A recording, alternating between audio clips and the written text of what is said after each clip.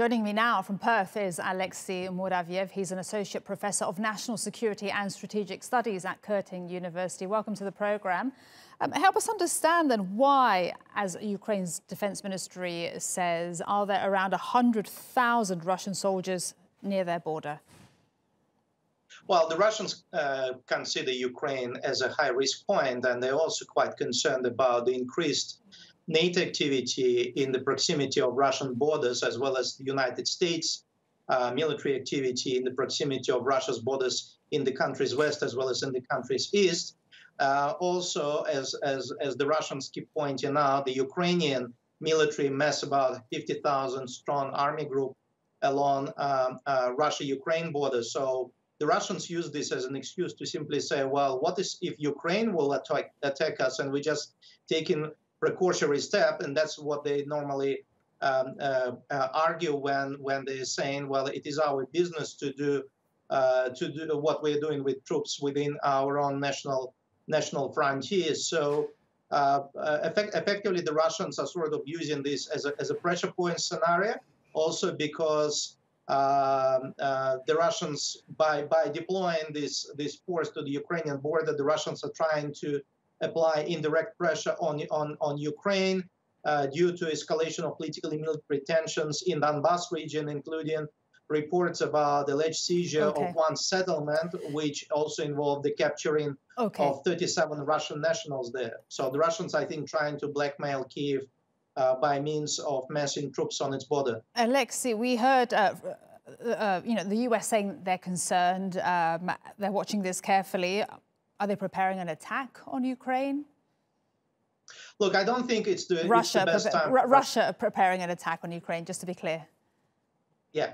I don't think it's the best time for Moscow to launch any offensive in Ukraine or actually engage in any sort of hostility right now. The main reason for that is Russia's Nord Stream gas pipeline into Europe is going through the process of certification. So there are concerns that have been publicly declared and discussed in Moscow that should Russia undertake any retaliatory action, whether it's justified or not, the likely response to Russia's action is going to be the termination of the certification, and by that, the suspension of Russia's gas supply, increased gas supply to Europe. So the Russians have a very strong economic indicator that really contains their actions and will contain it until at least the pipeline will be certified. But even after the certification, I think the Russians will still exercise extreme caution because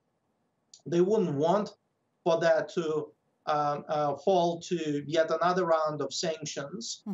However, having said that, I think if the Russians will really be pushed or they would be given no option, I think they would certainly strike and strike hard, as it was indicated on a number of occasions by both President Vladimir Putin Alexey, as well as Russia's. And if they did strike and strike hard, as you say, what would be the regional reaction and how could they stop this?